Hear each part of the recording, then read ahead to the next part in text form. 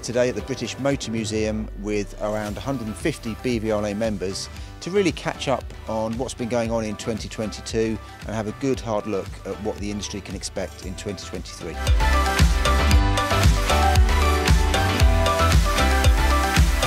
I think from our perspective, being a technology business, we're having a lot of positive conversations with a lot of people in the room and beyond that. And things from our perspective are still moving forward.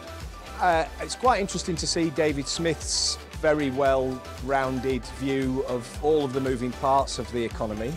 He thinks it's going to be a short, sharp recession and that interest rates will probably peak at about 4%. And that's really encouraging.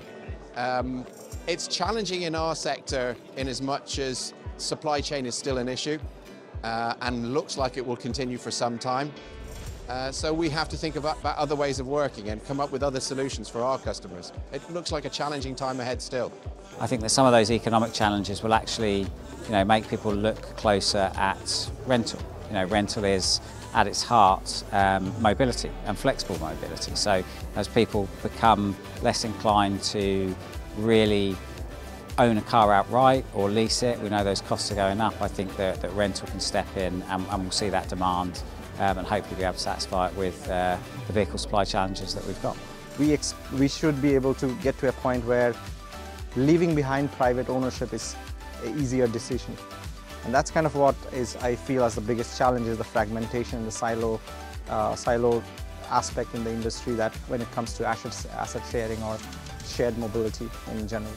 There is a growing customer segment that wants support in figuring out what's right for them, but it's less about the spec of the car and the wheels and the panoramic sunroof.